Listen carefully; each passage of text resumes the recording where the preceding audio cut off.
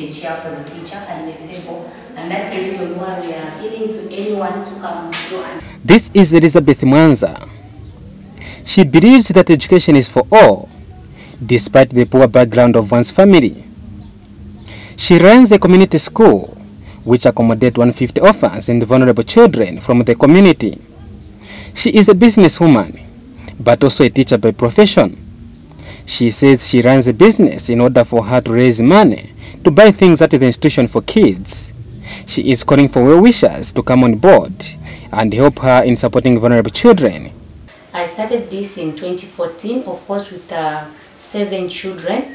The reason why was after seeing the need that my community has, I was driven to come in, and of course I was influenced by the way I've been raised.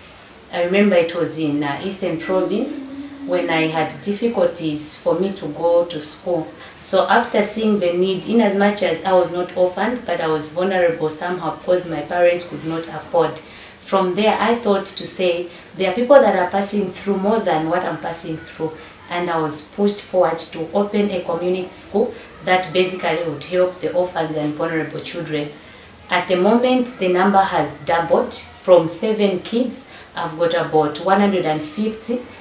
She is also concerned that children might go back into streets after writing grade 7, hence the need for government and others to come on board and help her, as her school only offers primary education. And Veronica Mwanza provide uniforms for free.